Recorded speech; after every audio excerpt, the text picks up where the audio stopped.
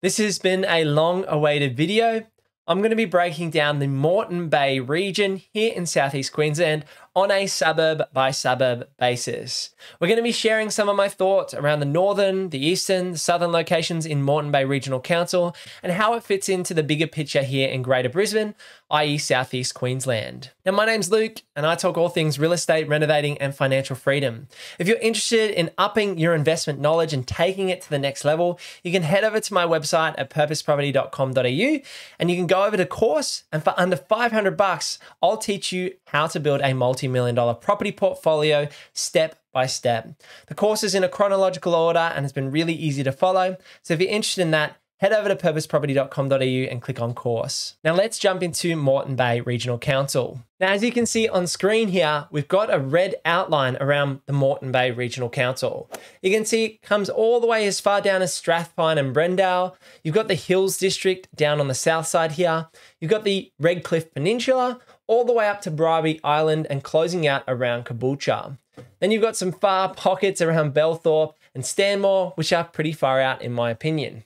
So let's start from the north side and work our way down south towards Brisbane City and go on a general suburb by suburb basis. So you can see on screen here that we've got Baby Island, we've got Caboolture, Caboolture South, Morayfield, and out west we've got Diagula. I don't know if I'm pronouncing that right, and I'm a local Queenslander. And then even further you've got Stanmore and Belthorpe and the National Park out west. Now for me, if you were looking at the National Park or out west, you'd need a lifestyle property, and I would be looking at an Airbnb or host style property and not really looking for a bread and butter property out that far from the central business district in Brisbane. I'm even thinking about a project like that where you could buy a property on a vineyard or with a lifestyle or with a chapel that you could have weddings or have events and have an Airbnb and have a lifestyle opportunity out that way. But generally for most investors, they're going to be focusing on the Caboolture area, and some investors have been looking at Baby Island. Now, my opinions on Baby is I would give it a miss. It feels too far from the central business district. There is some landlocked component there, which I like. I like limited land supply, but overall, I don't really like the Baby area, given that it's largely a retirement area, and I don't see a lot of future infrastructure or development going into the Baby area, increasing those incomes and increasing people's ability to pay more for property. Now, in my opinion, you'd be better off going up towards the Sunshine Coast or down towards the Gold Coast if you were looking for a beach location, because Baby's a little bit in no man's land. It has that older character vibe and it is a holiday destination for a lot of people. But in my opinion, I would be looking up towards the Sunshine Coast if you were looking for a Baby Island type property. When it comes to Caboolture, Morayfield, Belmere and Upper Caboolture, you can zoom in and see here that they've done a lot of subdivisions in the last 20 years. They've been subdividing properties out this way and we're seeing more subdivisions come on around Morayfield and Upper Caboolture. Now for me, I don't like large land subdivisions. I don't like areas where you could buy a new house and land, and I don't like suburbs that are located very close to new house and land subdivisions. The reason is, I like areas that are landlocked and have that limited supply. At its core, property is a game of supply and demand. And if we have continued supply in this area, in this regional pocket in Caboolture, for example, then yes, the city centre is landlocked, but there's going to continue to be more and more supply within that 10 or 15 minute radius, which is going to soak up the demand and put less pressure on property prices. So in my opinion, I would be giving Caboolture a miss. For some investors, they go out there for cash flow or for depreciation benefits, but for me, that's not where I would be putting my money. As we head further south, we get to more areas which are, again, having land subdivisions. We've got Burpengary East, Narangba, and Deception Bay. Now, this is where it is going to get a little bit of fun. So these are probably more known by interstate and local investors. The reason D-Bay is so well known is because it's been known to be quite a rough area, and property prices are very low for being a bayside location. Now, I think Deception Bay is going to gentrify. I think that will happen in the next 15 to 20 years. But would I be putting my money in a Deception Bay property? I think the thing is, it comes down to the median price point in D-Bay. It comes down to the potential ability to add value or do a knockdown rebuild. And so if you're buying the right property for the right price, then maybe the Deception Bay is an option for some people. Now, for my personal circumstances, I wouldn't be looking at a property in Deception Bay. There's some other suburbs that I would prefer in Moreton Bay Regional Council. But for the money, if you can find the right property and find the right value opportunity with, say, those lifestyle proximity to the water and things like that, that's where Deception Bay might be a good option for some people. Now, Narangba and Burpengary, I would generally just give a miss. Narangba has obviously got the motorway with the Bruce Highway running through there. They're also looking at doing the Bruce Highway alternative at some point. And Narangba also has some newer properties which are on smaller parcels of land. If you're going to be this far from the city in Burpengary, Narangba, even as far as Caboolture and Morayfield, you'd want at least 600 square meters plus in terms of a block. Now, a lot of the newer blocks on the land subdivisions are 400 square meters, 350 square meters. So be very careful when you're looking at properties and don't get sold on those depreciation benefits. Now let's head to an area that's been very hot the last 12 months. In particular, because of the new footy club out there as well.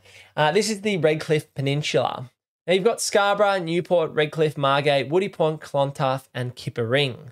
Now, growing up in Brisbane, we knew that the Redcliffe Peninsula felt like a long way away. It was more of a sleepy area, but there's been a lot of investment go into it in the last 20 years. In particular, in the Scarborough precinct, you'll see a lot of new high-rise buildings. You'll see a lot of couple $1 million homes down in the Bay Area here. And so the northern part of the Redcliffe Peninsula has had a lot of investment and will continue to have money flood into that area. Now, the lower price point suburbs are in Clontarf, Woody Point, and Margate on the south side of the Redcliffe Peninsula.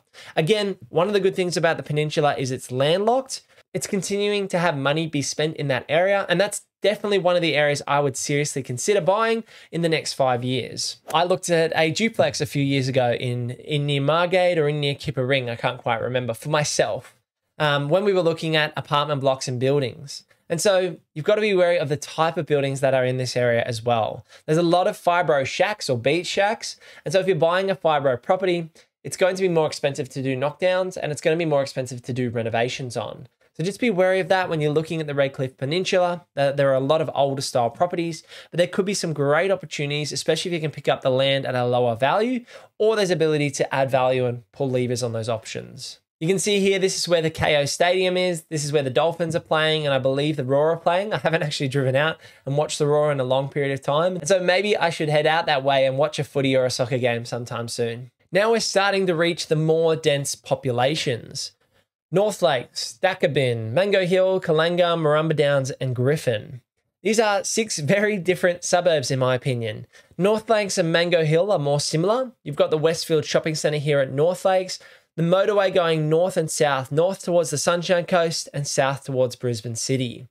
North Lakes was a land subdivision in the early 2000s, but the properties in North Lakes are superior to the other areas at this point in time, and the prices reflect that. A lot of the development that has gone on in North Lakes has been completed. So that's one of the positive points about North Lakes. Comparing that to Dakabin, where a lot of the suburb is continuing to be subdivided and there's not as good options, and Dakabin's a little bit more commercial and industrial than North Lakes is and Kalanga is at this point in time. So for my money, out of the 6 options, I would be going for Kalanga. It's got access to the train line. It's got average homes on 600 square meters. Generally, they're brick homes with the ability to add value. And so as long as you're finding a nice pocket between these family-friendly streets, avoiding the main roads, avoiding the thoroughfares, being wary of the Bruce Highway alternative that's likely to cut through Petrie in the next 10 to 15 years, then Kalanga would be my pick of the suburbs in that cluster in terms of the price and the value that you can buy the property at. Now, when it comes to Marumba Downs and Griffin, these are generally new house and land packages on 300 square meters. Now, I just don't like those styles of properties. The land component is too low, the building component is too high, and if you're looking there for your own home, go for it. Buy that property, put the stake in the ground, and that's your own home, that's okay. But when it comes to an investment opportunity, we want to maximize the growth potential, we want to maximize the levers that we can pull to create value, and in my opinion, a property in Griffin or Marumba Downs isn't the right option for me. Now we're getting to the most southern suburbs leading into Brisbane City Council before we head to the Hills District. We've got Launton, Bray Park, Joyner, Petrie, Warner and Strathpine. Now these would be my main picks. They're closer to Brisbane City Council. They've got decent commuting distance to Brisbane. The price points are around that 6 to 700k mark at this point in time. You could be looking for double blocks or corner blocks on 800 square meters with subdivision potential, or a standard bread and butter home on 600 square meters if you can find that property for the right price. One of the great things is the University of Southern Queensland here at the Mill Water Park. You can see that the uni's been open there for a few years, and that's generally taking off, which is great. So the area's had some money go into it. It's continuing to gentrify. Prices have been rising. And so for my money so far, based on all the suburbs, I'll be looking at the Peninsula and this cluster of suburbs from Kalanga south. Of course, you need around 5 to 700k to get into these markets, but I think that's a reasonable price point for most investors. Now let's head much further south, across the Conservation Park, down towards the Hills District. So you've got Eaton's Hill, Albany Creek, Arana, Everton Hills, and Ferny Hills. Now I'm going to come out and call it that I think the Hills District is a little bit overpriced. It's very hot and has been continuing to grow, and in my opinion is probably not at the value point that I would have liked it where I saw it a few years ago. Emily and I almost bought a property in about early 2020, I should say, for around the $550,000 to $600,000 mark in the Hills District. We ended up going a few suburbs across from the Hills District. I can let you do some research in those areas, but talking about the Hills, I think it's had some great growth. Very family friendly, backs onto the Bunya Conservation Park. It's got walking tracks, sporting facilities. It's got the dump ground, which is great if you're doing renovations. It's got some great shopping centers there. So it's a very established area. It's got some lifestyle factors in the Bunya Conservation Park with it. And the price points are around that $800k to $1 million, depending on what property you're buying. Now, a little bit north of these pockets in the Hills District, you've got Albany Creek and Eaton's Hill. Albany Creek is again a leafier area, can be quite hilly, and Eaton's Hill is gentrifying. There are some good and bad pockets in Eaton's Hill as well. So the big thing about these areas are the price points. Whether it's the Hills District or Albany Creek, Eaton's Hill, you're probably looking closer to $1 million for a standard family home when you compare that to the further north options, which could be around that 700 to 600k mark. So if you're looking to buy at a higher price point, you're looking for more access to amenity, more lifestyle, more choices for kids and things like that, that's where Albany Creek or the Hills District might be the right option. Again, when you're looking at a deal, you've got to look at a property on a property or a deal by deal basis. And so it comes down to finding the right deal in those locations. The last cluster of suburbs are out on the western corridor of Moreton Bay Regional Council. You've got Camp Mountain, Sanford Valley, Cobble Creek, King Scrub. The list goes on, all out on the western side. Now, most of my focus in today's video has been on the eastern corridor, following the Bruce Highway north to south on a suburb by suburb basis. For my money, like I said at the start, you'd be looking at lifestyle properties. In particular, Sanford's really known as a wealthy area because people go and retire on acreages in those locations.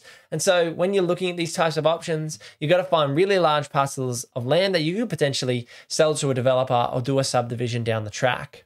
You've also got to be aware of creeks and flooding and that type of risk as well. And so for my money, I like to stick to the established areas that have been built up at least 20 plus years. And that's why my focus would be on these pockets around the Redcliffe Peninsula, around North Lakes, Kalanga, Launton, Strathpine. And if you have the money and you find the right deal, around Albany Creek and the Hills District. I hope this video has given you a much better picture of the Moreton Bay Regional Council, talking through the opportunities, some of the pros and some of the cons of each of these locations. Now, this is not to have a dig at the suburbs. This is not to have a dig at owner-occupiers in any of these spots, whether it's Deception Bay, whether it's the Peninsula, whether you're in Caboolture, whatever the suburb is, it's not to have a dig. It's to talk about what I think from an investment opportunity might suit an investor.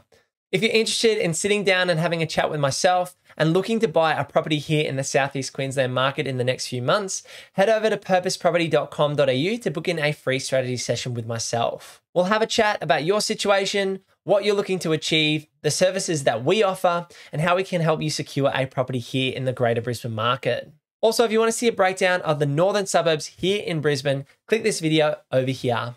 Thanks for sticking around. I'll see you in the next one. Peace.